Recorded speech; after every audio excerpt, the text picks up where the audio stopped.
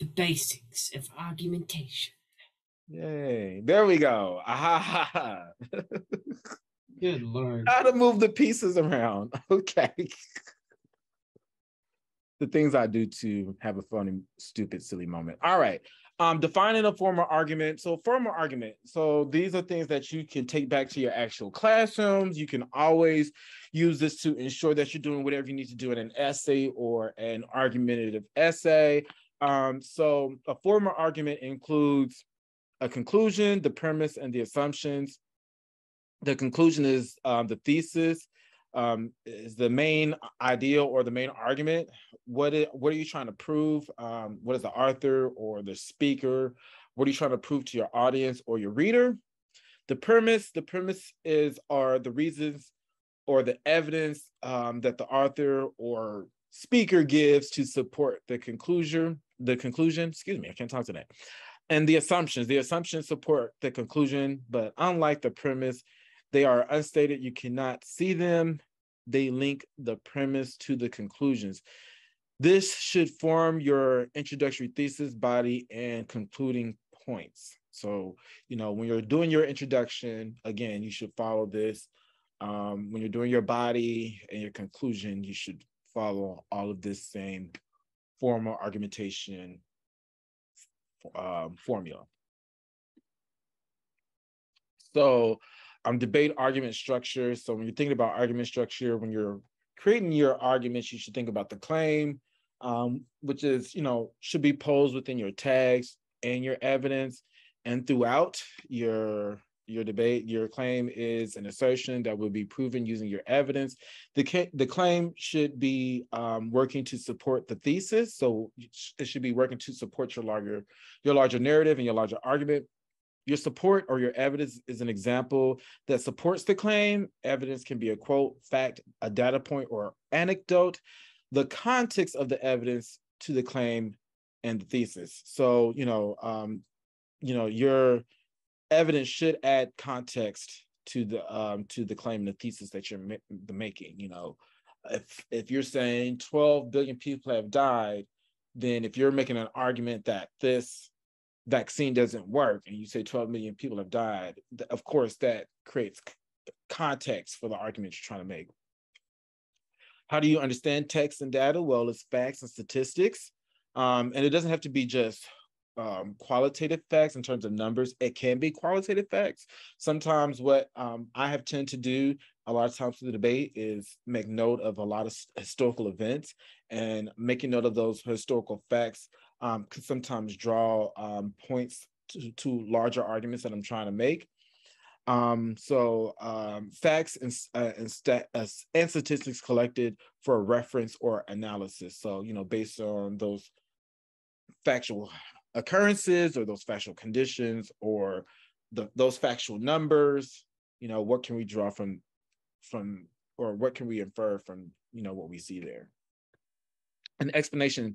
So an explanation, it clarifies the evidence for the reader. So it takes a moment to try to, re-explain for a moment what has been explained already. So it just paraphrases, just, in some short form explanation, which helps connects the evidence to the claim. So once you read your claim, you provide your evidence.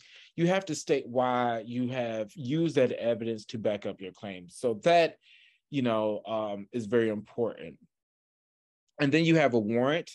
The warrant addresses the so what of the larger point and helps to illustrate why the claim and the evidence is significant. So when you're a lot of times y'all don't make warrants. You need to, when you make an argument, you want to say, well, why is it significant? Well, why is it important? Why are you making that particular argument? Why is making this in particular argument outweigh or, create further understanding or solve better or whatever you're doing? Why is what you're narrating important? And how does what you're narrating in total, justifiable by your explanation, your text, your data, your support, and your claim. And it creates clarity for the crucial, the grid of the debate, the purpose, and the value of what you're intending to illustrate. So we've talked about this in the how to boost your speaker point lecture, but again, I just want to also help you understand that this is also a way to help you understand, again, how to invoke certain things within your speech act. So logos is, how we appeal to logic, rationality, the validity, again, the statistics, the facts, what comes in sequential order, those things. And then sometimes logic also appeals to ethics. Logic also can appeal to pathos. These things should work in tandem with each other.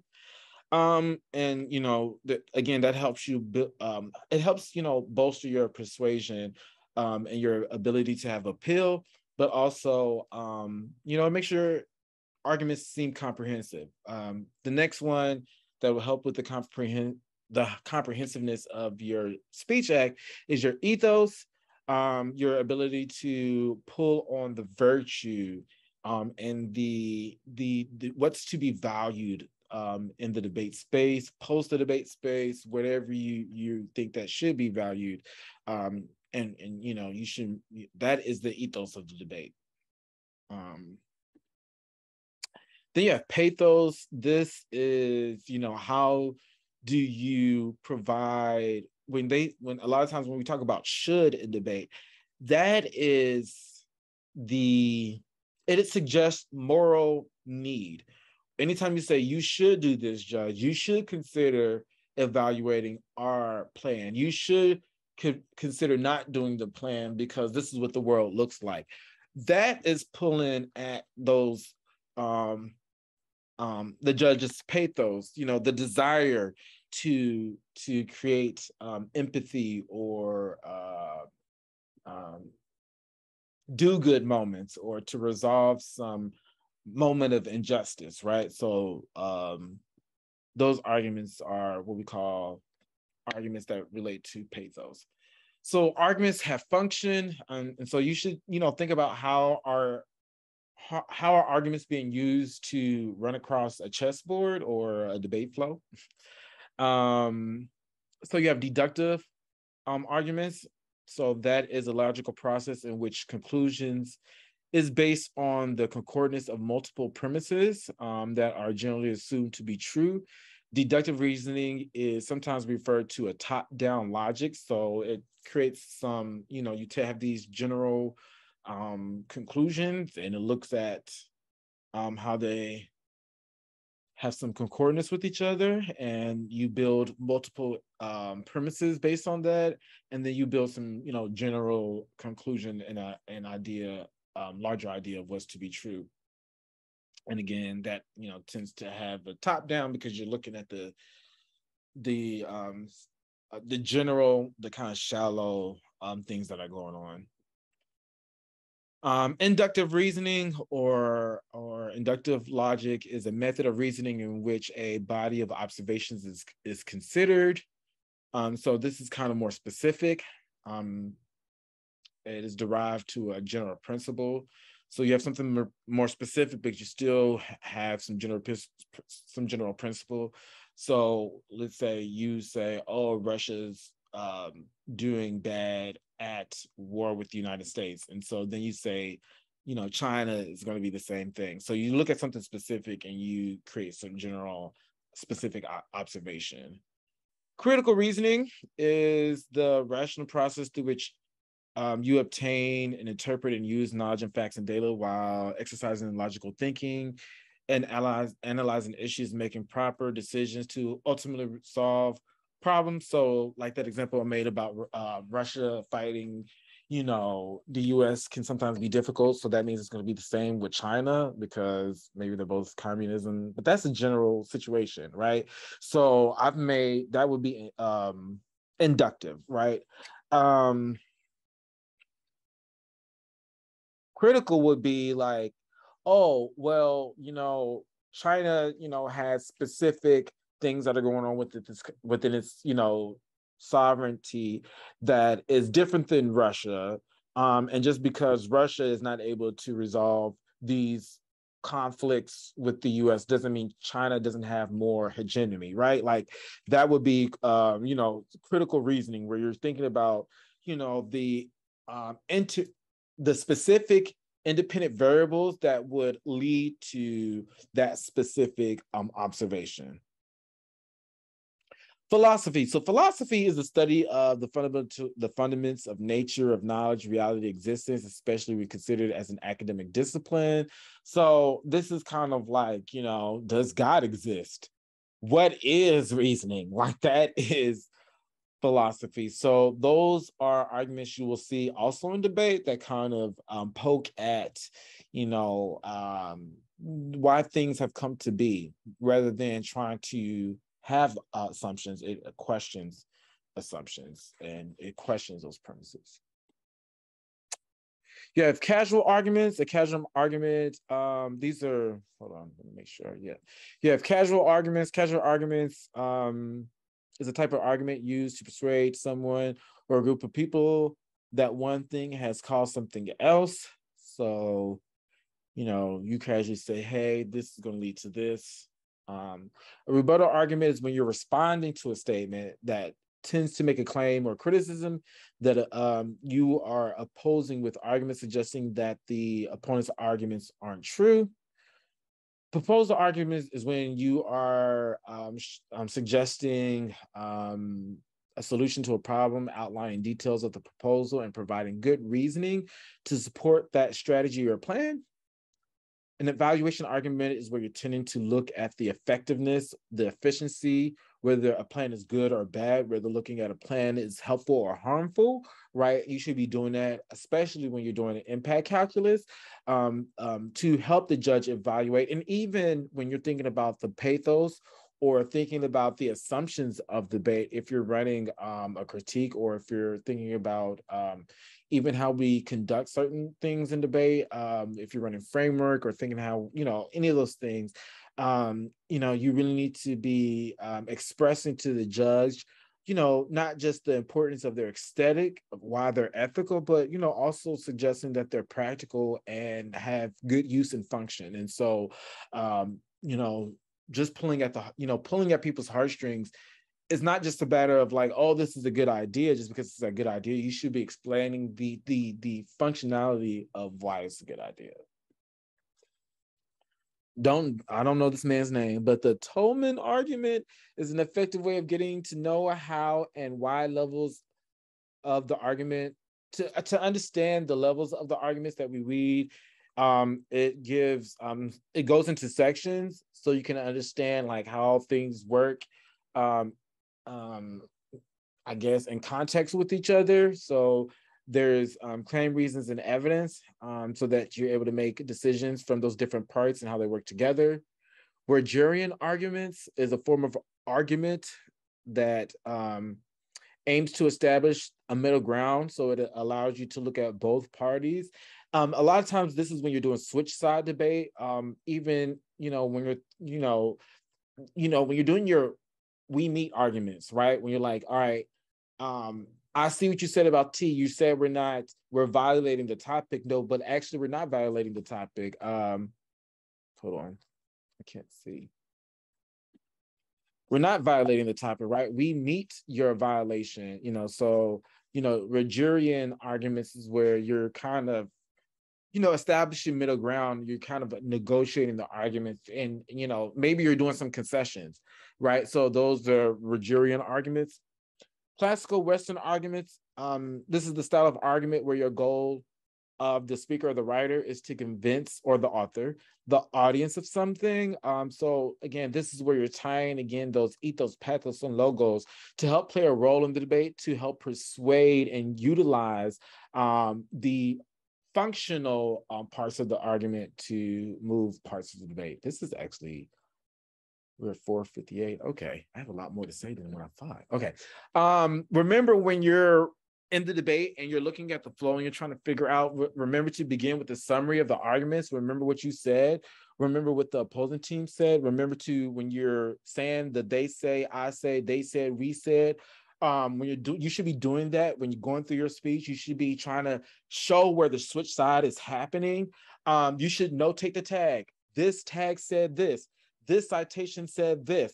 I want you to understand that this juxtaposes my card over here that suggests this.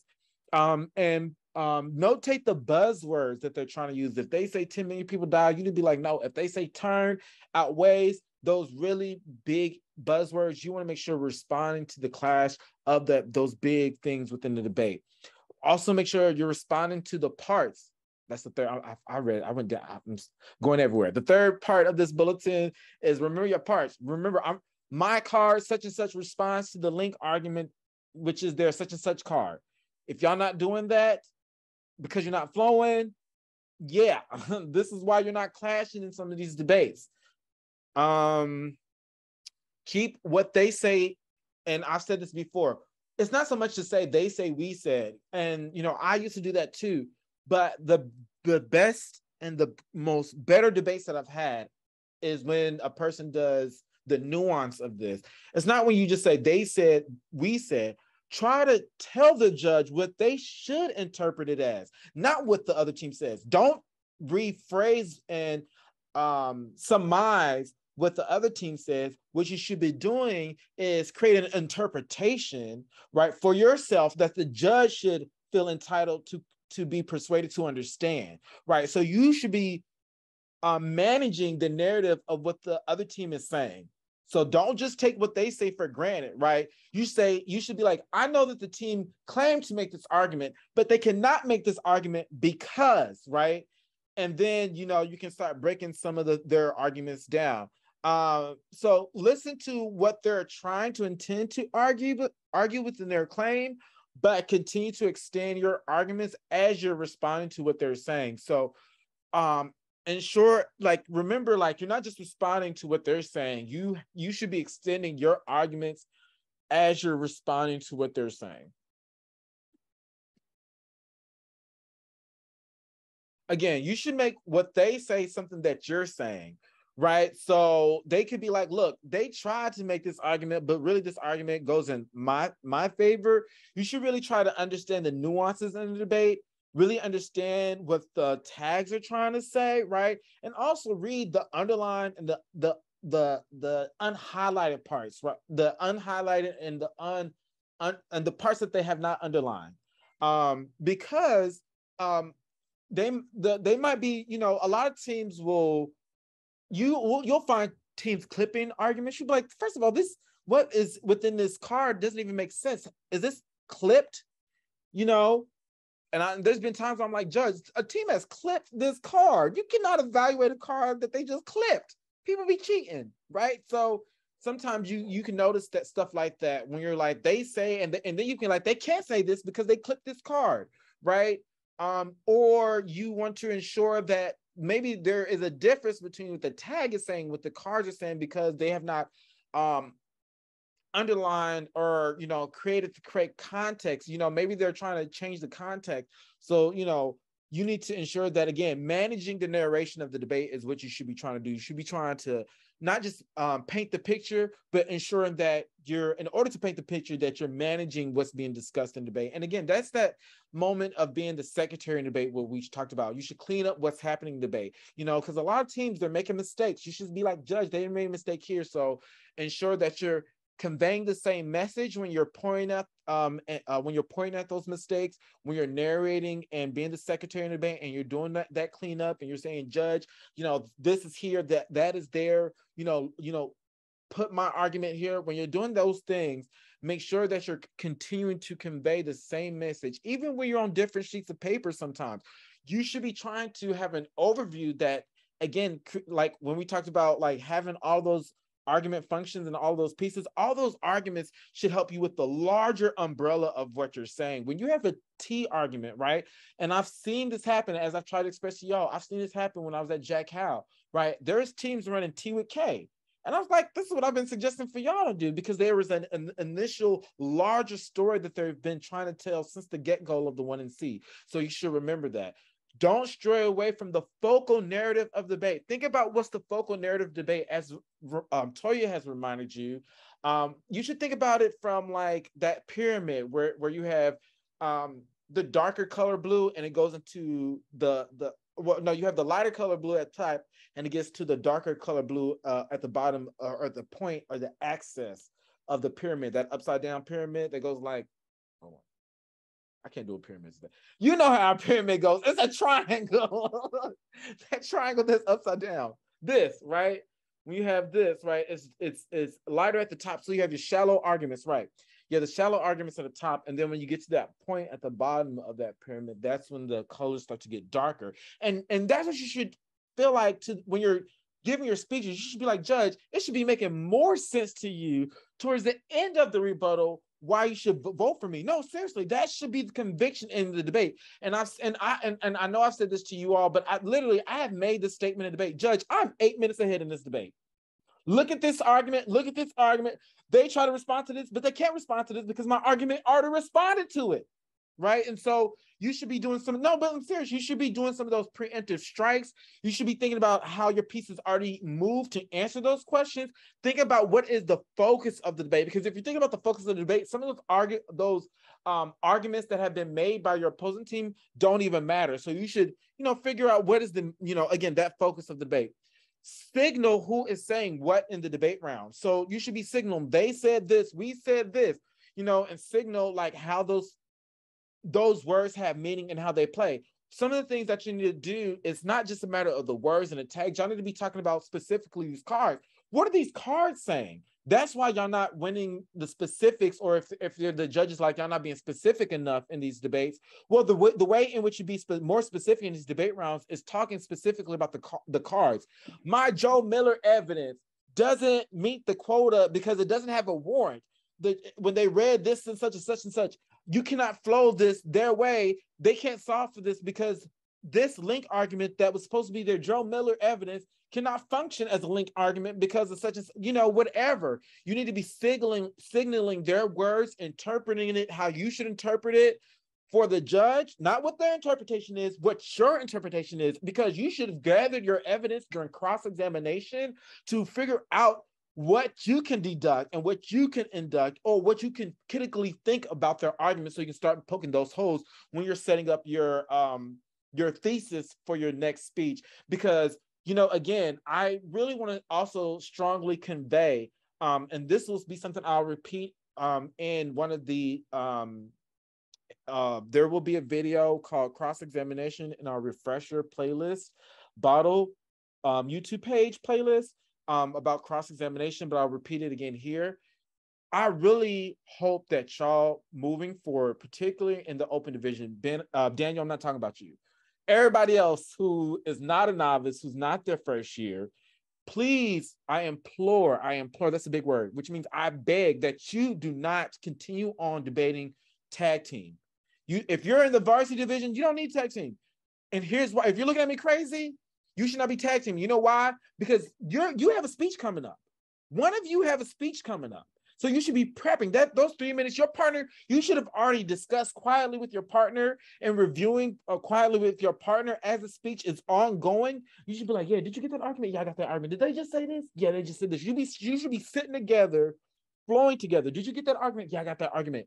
Right? Because particularly, and then you want to, sometimes I didn't need to look at my partner. I was just looking at my partner like, are you flowing? Because they just said that. I want to make sure you got that down, right? Like, you got to be on it, especially when it comes to spreading. So that time during cross-sex, and you should be listening, right? You can be like, let's say Ella, she's asking Sam questions. Ella just going, how do you solve? Well, this isn't really significant, right? Or these conditions never happen. She's just going. And I think of something really quickly, and I'm like, all right, let me write it down. If you do not write legible, my debate partner could not be legible worth anything. My debate partner was messy. I've already said this before. And I was not the person that created the strategies. I was the orator, right? I was the best at orating and the storytelling. I was a great one AR. I was very efficient. That's what I would group, collect. That secretary stuff I'm talking about, I was really good at that. So, my part of the job was really to organize our files and stuff like that. So ensure that, again, that y'all are working together and y'all build some type of vibe to really ensure that, like, hey, if your debate partner doesn't, I would be like, with my debate partner, stop at a point. I was like, stop passing me posters because it's not working for us. Because you keep sending me posts. Just ask the question now, and then get back to prepping. Right? That was more. So figure out y'all's vibe, really, to figure out how to really, and even when it comes to the flow, when you're thinking about how these pieces move together, you should be talking quietly together, because that shows the judge that y'all already prepping before the prepping even needs to start. This is about looking like who's winning.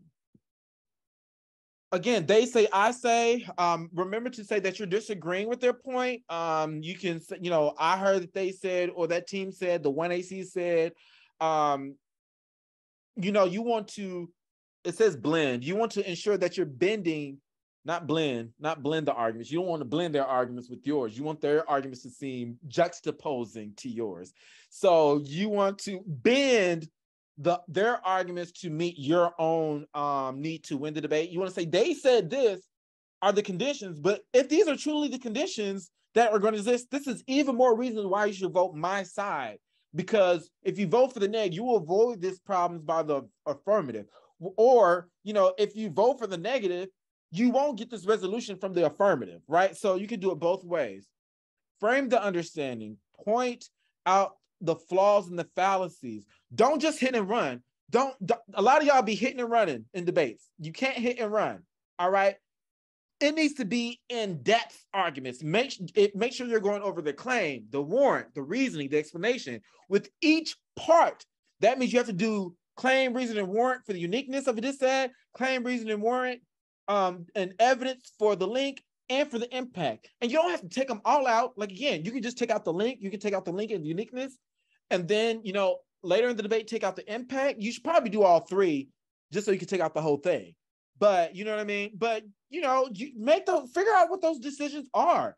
Sometimes me and my debate partner be like, if we take out the unique and link, sometimes me and my debate partner be like, look, if we really take out the uniqueness in the link, we don't have to worry about the impact because we know we don't lead to it, right? So some of those decisions, you don't have to, but you can hit and run on certain things, but make sure you're not hitting and run on the larger narrative and the things that you have circled. You should be circling things on the flow. Again, this is and understanding how those parts function and knowing, what does uniqueness matter? Why does the impact matter? So if you need to go back, and if you don't know what I'm talking about right now, and you're watching this video, we've already discussed this with that cheat sheet with Amy. It's posted on YouTube right now. It's called the Debate 101 Review.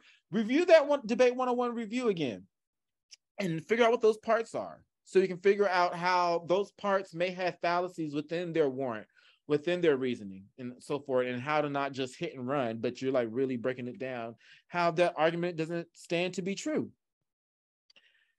Establish why your claims are important. Again, add substantiate your claims. Why is your argument significant? What is the purpose of you maintaining this link argument? All those things. Why are you reading this particular author? Does their position really have weight in this debate as an organic intellectual, as an academic intellectual? Maybe you're using the 3-tier method. You're doing my thing. You're doing all of it, right? Like, you got your organic, you got your personal narrative, you got, why are you doing all those things?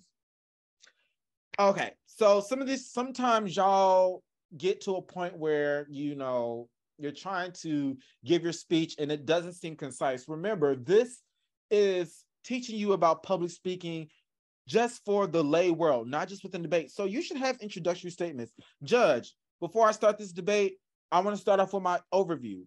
Going into my overview, you know what I'm saying? Like, y'all need to do stuff like that. I'm leading with this point, Judge, in my overview. My thesis is, this should be evaluated over everything. Moving on into specific arguments. The first thing on the flow is, right? The larger arguments that I'm making is, start with the facts. Pose a question. Judge, today, have they been, and I've seen Ella do this, have they been able to respond to this question? No, they have not. I've seen you do this in your overviews, girl. You do a good job at it too. You'll be like, Judge, have they ever been able to resolve this question in the debate? No. Or be like, Judge, I've seen you do this as well, Ella. I've seen where you'd be like, have they answered this argument? And this was recently at the last tournament. You were like, they did not answer this argument.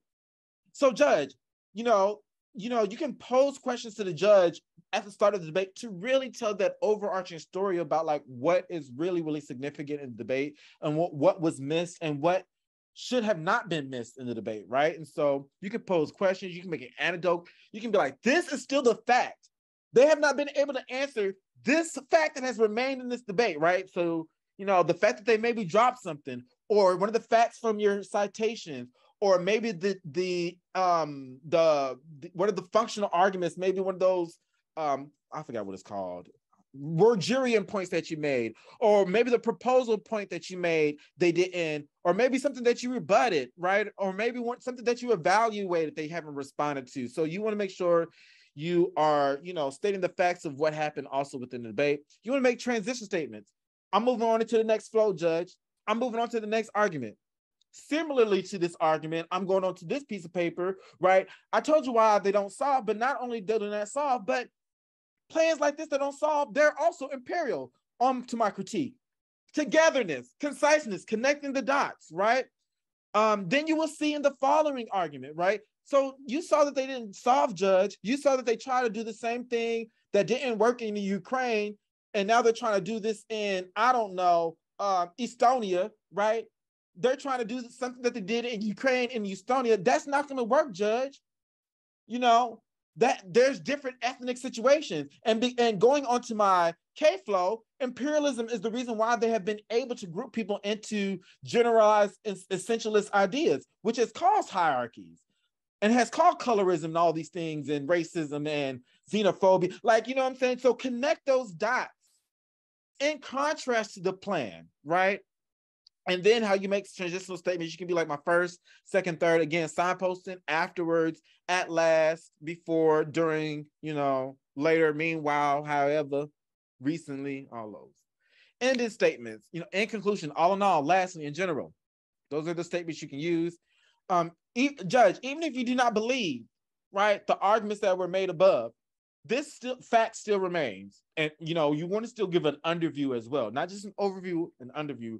Remind the judge again, what is the connection between A, B, and C? When you made your first argument, your second argument, when you made your link, your uniqueness, link, and impact, your ABC, right? In conclusion, Judge, I had my uniqueness, my link, my impact, just as an example. Your A, B, and C might not be that. Your A, B, and C, if it's a K, you know what your parts are. If you're doing topicality, your A is your definition, right?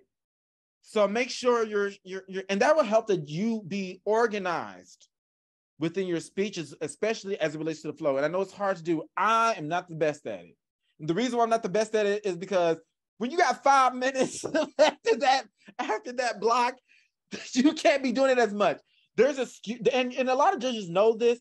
We excuse the 1AR for that. Everybody else don't get no excuse. I'm sorry. 2NCs don't get no excuse.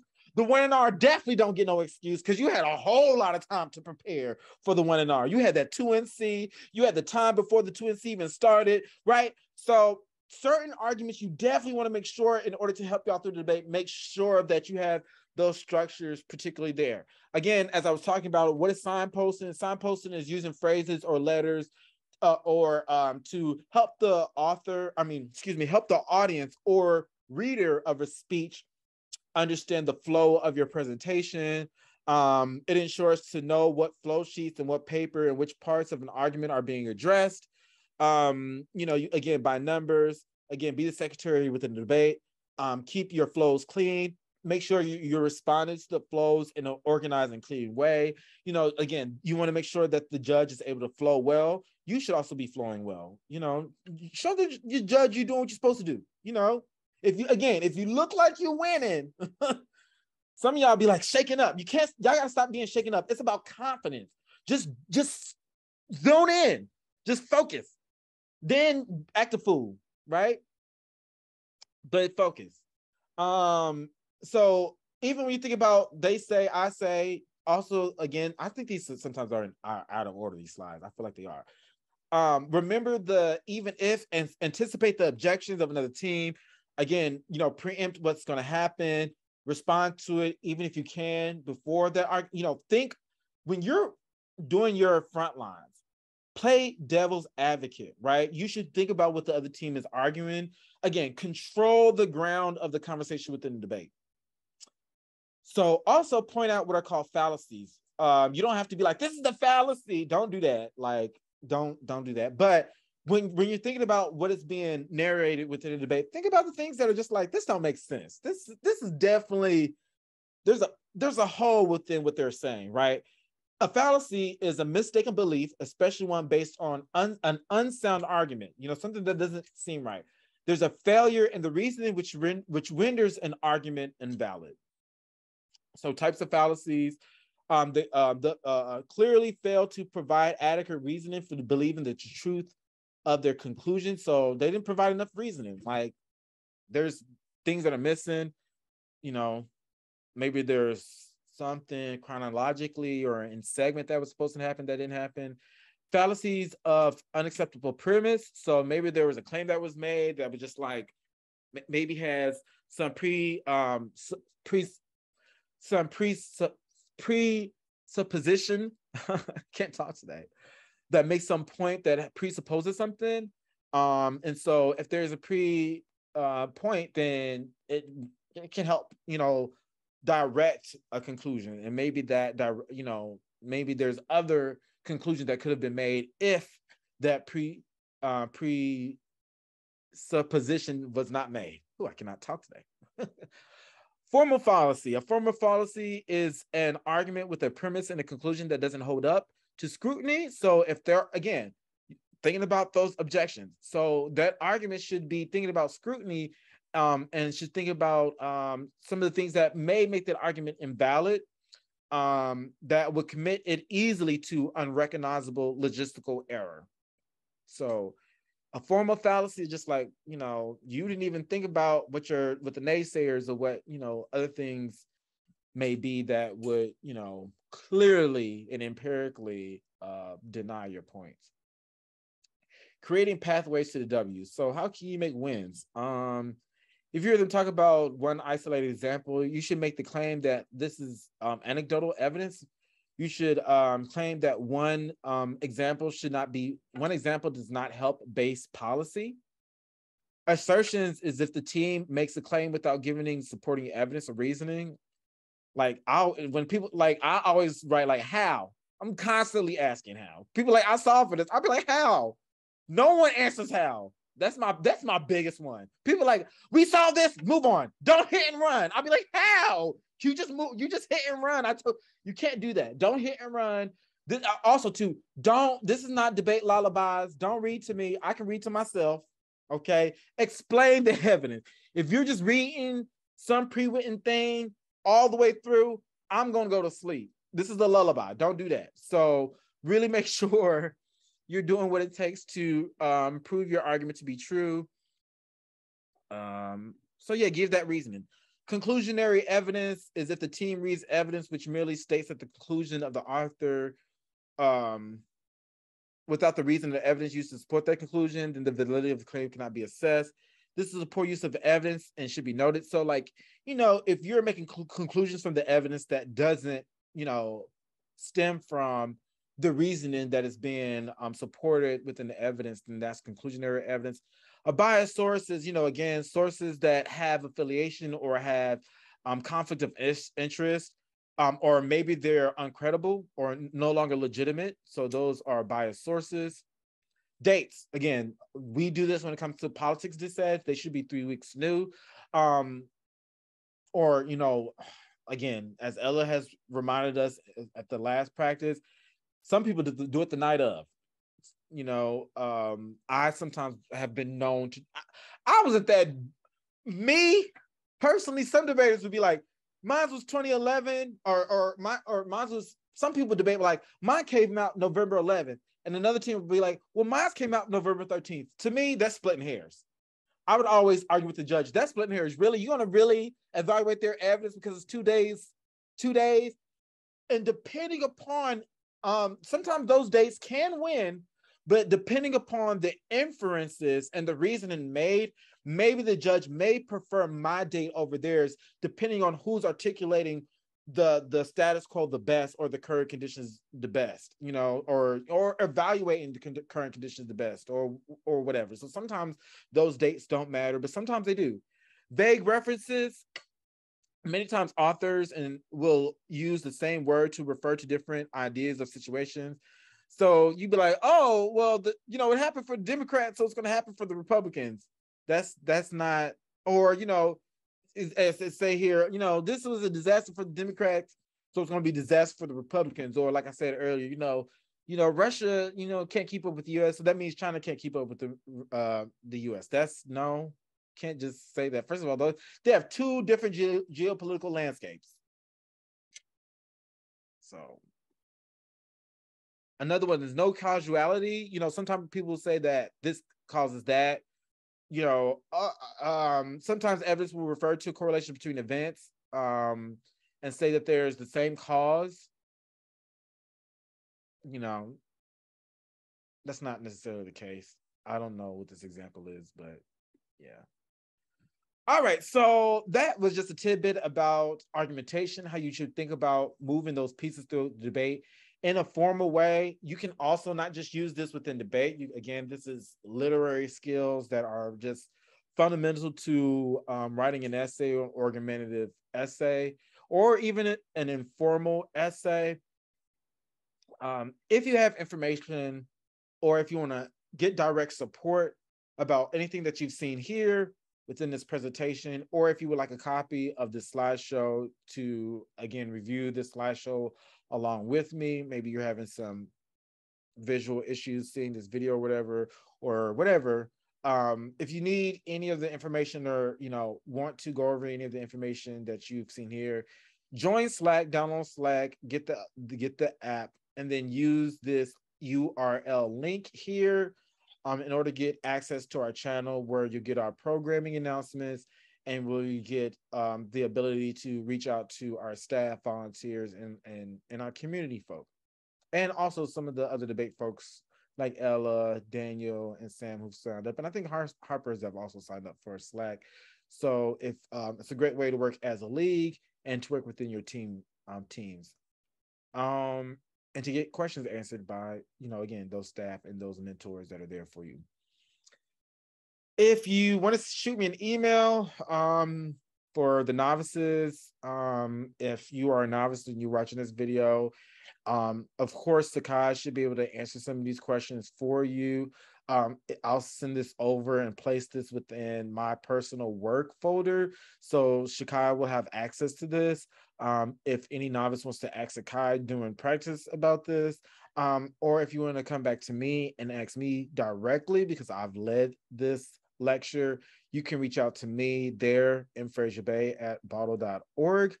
If you want to just shoot me an email, that's another way to get in contact with me. And also that's also where I send your site information. So if you have not received emails about your school site, where you actually have debate practices at your school, it's a great way to get on my mailing email list, because I do send emails weekly, or at least bi-weekly, to your school, to you yourself, pertaining to your actual debate team, your squad.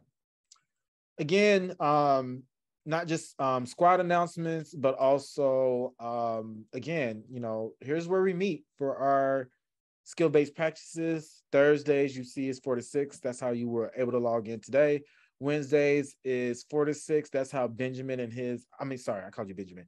Daniel, that's how Daniel was able to make it to practice yesterday when I wasn't there. Y'all substituted with those Wednesday practices.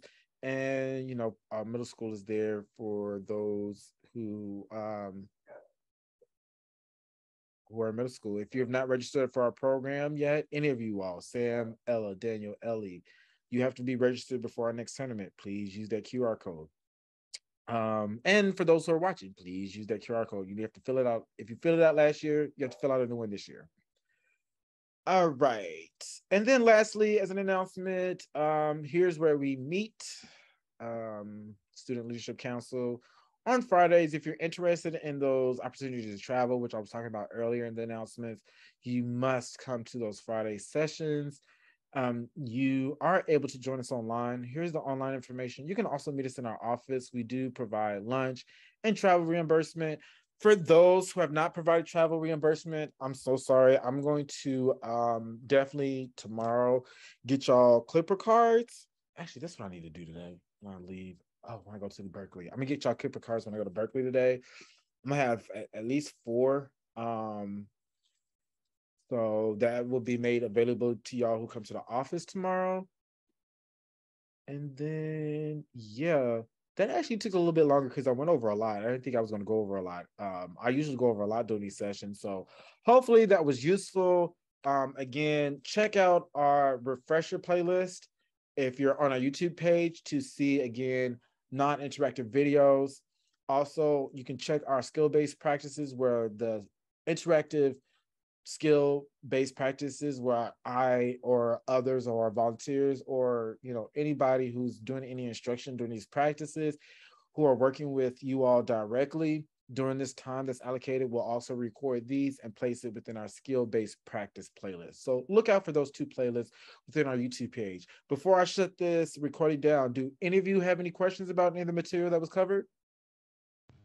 What's a switch side debate?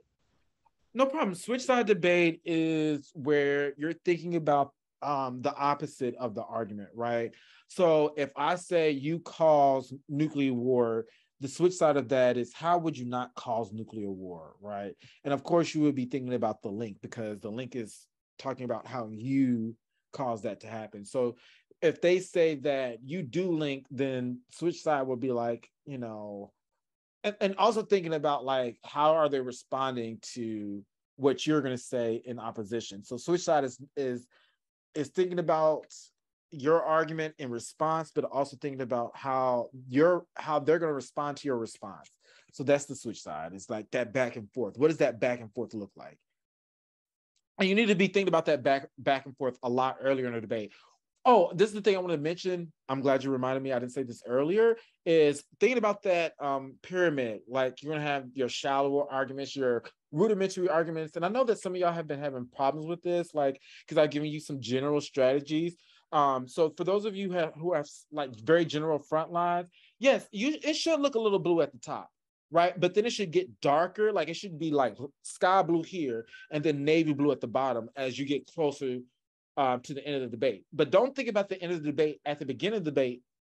I mean, yes, think about the end of the debate at the end of the debate. So you should be thinking about your rebuttal doing the one in the R, right? And so the things that you're going to be stating again in the rebuttal, punch those things that you're going to be restating in the one in R, in the one in C. Like punch it out. Like this is really important because I'm going to be talking about it again later. Don't tell them you're going to be talking about it again later, but like really punch it when you're giving your speech, right? Like if you're saying, whiteness is this default cultural norm, then you're gonna be like, whiteness is pervasive here because it does this. Whiteness is pervasive here. Look at it. It's just filling up space, Judge, right? Like you wanna really evoke those arguments. And so again, think about the debate round towards you don't want to think about the debate round as it's ending. You want to think about the debate round as if it's ended in the one in C.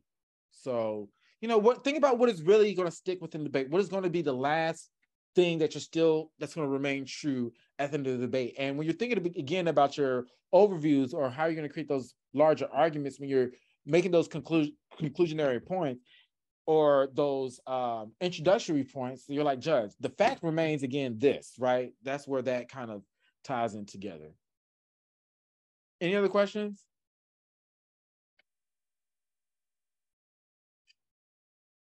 Nope. All right. Well, see y'all later. Bye.